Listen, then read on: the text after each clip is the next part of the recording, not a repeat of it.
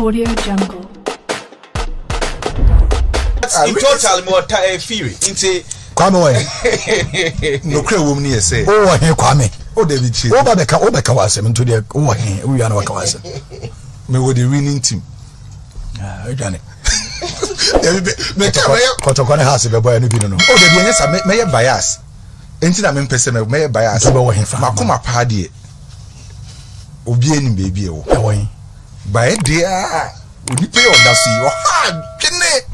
Any problem now, Mr. Anthony Jones went to me more brandy with them. I do know who will be a channel, also what channel, Wabobo channel, agent and Kawama, Boston's class, agent and come feel you know, 17 more brandy we are. A man in front of whom took to South Tyson Fury, Monisa Levono, as a boss of the age of baby and foe. Maybe Casemiro did your corner. Yes, Obama Mona, Yantosom from Fuel. Come with us now, me assure say, if it's in renumre. ABC and Eddie. Oka football now, Oka transfer, now Oka story. Yakan once empana, Casemiro, Manchester United, Real Madrid. Now, remember the genesis of the story. Say the city. Manchester United head coach Eric Ten Hag. I catch Manchester United in pinning for say or pay center midfielder. Na sa center midfielder na openo. Player na niti no ho kese pa no Frankie Dion. Manchester United ye de waso mo ye bia omuntimi nya Frankie Dion no. Last week ana Manchester United ekosia Juventus for ana mo Juventus kasa say omo midfielder friend say Adra Rabiot no ombe hia no. Emma Juventus did to say, okay, at see a better Adra Rabiot, the Amamo Manchester for Emma Juventus ne Manchester reach £50 million. Nana dia akani say Manchester United any Adra Rabiot and any Mame Veronique ebet me agree on a personal terms. And no anomoka say or more per 10 million euros a year. And a Manchester for so much eat. And a sad do no a kodaye. A more Manchester United for copy Madrid a chromo. Na Madrid Como Manchester United copy no. Manchester for koye meeting our principal Madrid hotel. That's the report I mean. Manchester after say Adra Rabiot do na nye no. Omo copy mu our Madrid Como no. Manchester call principal Madrid hotel. A hotel kese e the heart of Madrid Como. Ano omo koye sa meeting no na ye two place. Abante friend say Man Atletico Madrid for a player Felix. Then Roma the player Casemiro. Na 2 deals Manchester United koye no. Felix die na anyi. Na fi de ho Manchester United de Casemiro. Then Casemiro deal no. Manchester United share the representatives of Casemiro. Omo reps. Casemiro ni agency no the best of you. Baby a Casemiro ni agency no ye form best of you. Sa best of you agency no omo just 27 players. 27 players now, best of you now, Casemiro, and Omono. Casemiro na top player. Anna, Sergio Canales, or Drazola Muninawo. Ano Musia Manchester for the principal Madrid hotel. Ano Mokache Casemiro agency ne say. Ombe here Casemiro. Casemiro on call for ne catch Manchester United for ne say. Omoni problem. Nansayana Casemiro standing the contract to Real Madrid team no. I will sign contract till 2025. And it's a Manchester for Prono Casemiro de dia. I just saw many Manchester Real Madrid for we. And Manchester United, emergency ombe push for Casemiro. Na best of you agency for ne catch Manchester for say. So mo bet menya Casemiro dia. I was so this car. Ekoto Florentino Perez anima obeka de ontimi nka da bi. Ana mo si o mate. Ana Manchester United sha se omo process no. Ana Manchester United sha se so mo contact Florentino Perez ana nkomo call so. Enra Ana Manchester United this 60 million euros plus 10 million add-ons eka ho. Edo koma Florentino Perez ne Real Madrid impenyin for. And so 60 million euros any 10 million euros ne boma. 70 million euros ana Real Madrid for Manchester yes omo diako. Na Real Madrid for ehun says kano. Ana mo sha se omo analyze kano. Casemiro 30 years. Wa achieve bibia 60 million plus 10 million 70. Emu edu. Yakwa akofa Aurelien Tchouameni wo ho. Freddy Valverde wo Kamavinga wo ho ye betima replace no adeni enje ano mo dey already na Wednesday Casemiro ne Carlo Ancelotti akasa sa opese oko Carlo Ancelotti kache Casemiro say there be minya ya na nka bet na Real Madrid but na Carlo Ancelotti kache Casemiro say mesa respect your decision enti Real Madrid mpanyimfo ne Carlo Ancelotti kasa say ye jaima Casemiro ko a una ye coach e bebo wa na asembwa ubetima yusu Aurelien Tchouameni mo ene Kamavinga mabana ana coach ne say why not ubetima yusu o ana Real Madrid for sanction deal no eteke Casemiro 3 days on any agency no best of you no 3 days ana mo de Manchester United contract nim omo de 3 days ana twa Manchester contract nim ana mo se bibia totom and say say ameno kasi 4 years ana obe sign dem Manchester United with additional 1 year na acquire 5 obeji £350,000 a week and say say ameno kasi obeti mababa be ye Manchester United omo NS no Ronaldo eje 515 Dier eje 375 Sancho eje 350 and ye dia to so no then abante fan say Casemiro eba aba be ka the top NS e Manchester United team no enti bibia ya agreed enra Casemiro ne maame Magda Casemiro eko follow Manchester United on Instagram oko follow Manchester United na no sa ko yiye na free nyoma esi AACC enra nyumre Casemiro o Madrid kromo ne ndan fofo mo ben no oni omu kodina fairway or down mase omu kodidie etire players omu ye Brazilians omu Real Madrid camp no omu ya away se Casemiro beko Brazilian players omu Real Madrid camp na Casemiro akatch omu say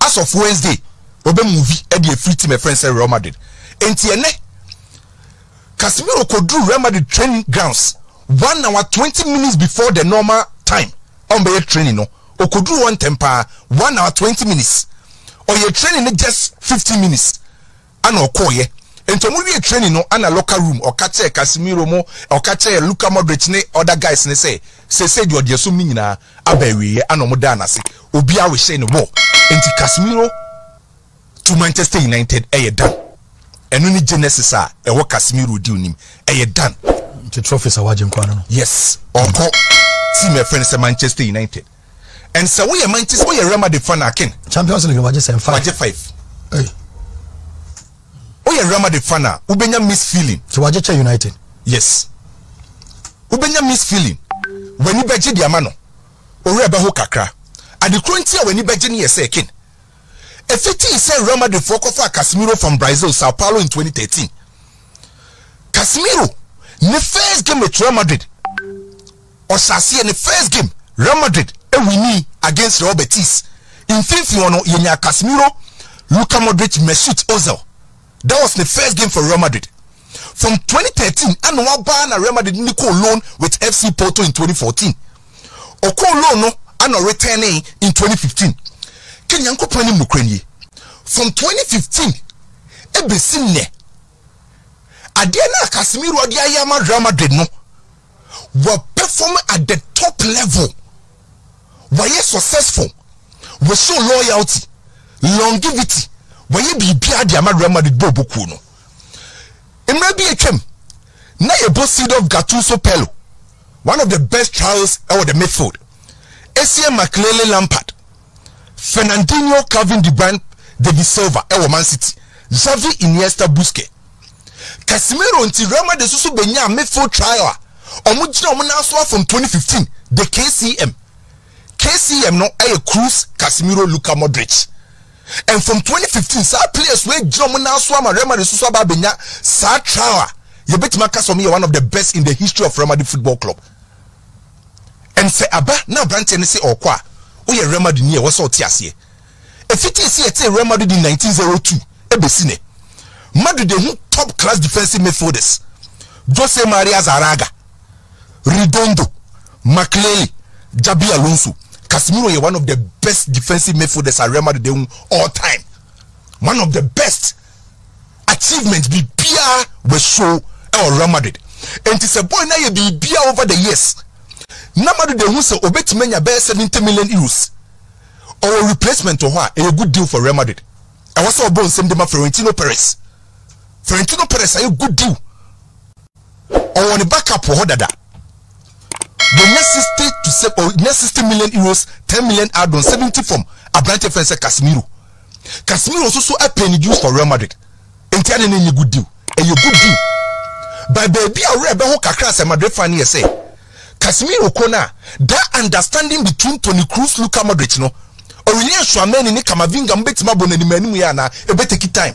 Other than Casemiro, Corner, Fred, and Scott McTominay at the end of the year. The way on Fernandez, when you're on the part of Real Madrid, United on the party, or what's I made the say Real Madrid side a good deal after Florentino Perez. I say all Corner, Quatranche. Scott McTominay and Fred, one Quatranche. Say all Corner win about the first player. The first choice. So never. Yes. Why be free? Once I say no, so Manchester United 2 games so abona. One, Oyusu Fred as the deep midfielder. The second game Oyusu Christian Eriksen. By this time around, it's up to the coach.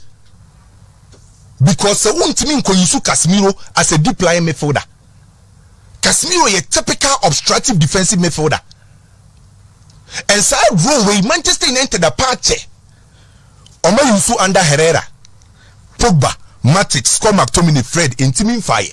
By Sawunya Casemiro, on him say when you're one of the best defensive midfielders in world football currently. And at the Manchester United fans near Jimmy Nano, Ken. Hey, how our Brentford fans say Casemiro be fit Manchester United team and then the system. Adia Casemiro de Manchester United, and the Adia Manchester United for ni Nyaje.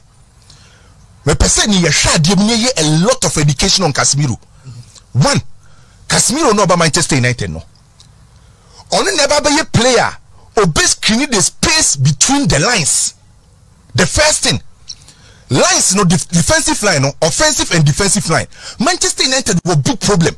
Say omo attack and omo defend there. So space they were in between the defensive and offensive line no. Manchester United a lucky player obeti scanning sa rule no. Abrante Fence Casemiro one of the best defensive midfielders are. Otimi scanning in between the lines. Because Fred needs come McTominay in team yes adie no. E can hold be na Manchester United fans ne niabre.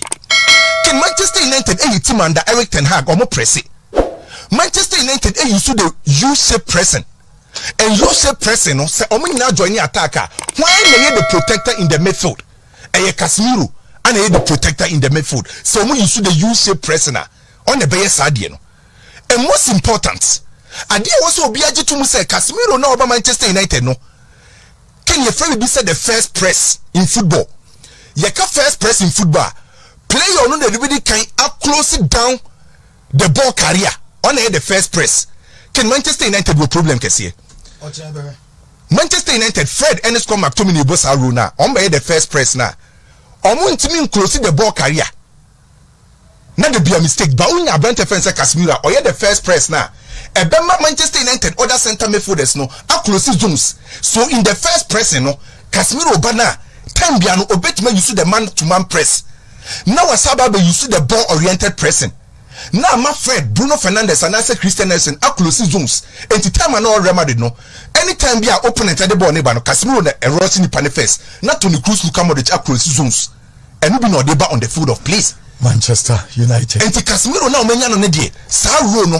To be honest with you, or you're the best at Manchester United benya. By problem ni say adaptation a key. So bet ma adapt to the Premier League. And acquire Erik ten Hag be use no. Because Erik ten Hag ne person the sitting midfielder no and shall say attack. And Casemiro enye cast in the mood of that. And to acquire Erik ten Hag be use no. And be boa Casemiro. And Casemiro now aba no. And no chance Manchester problem asolve. And solve it. Oba by Manchester problem in solve it. Casemiro aba and the Manchester for say or a good player. But on best solve 50%. Oba be solve part by Enchese BBI solve 50% the other bano. Oh bit ma by yeduma by 50% half of the problem na dey on be solve. By no roll na nkasa ne dey oba be yeduma. The good news for Chelsea enra meeting na ne ka ho asem no between Uber the representatives Uber under Premier Sports Agency. No, command the course no. The dean, Omajiatum, Akase Chelsea, Ebesia, see my friend say Barcelona, no maybe. Obama, and command positive. Yeah, first we about to London. Now supporters minister mo be sia fa no. So be kofa ba mo rival here, mo fa ne say oyeden. Okay. Yeah, ba re enti na Premier League ko ba manya. Ti Casemiro ba Premier League no ba manya no ba Premier League no back.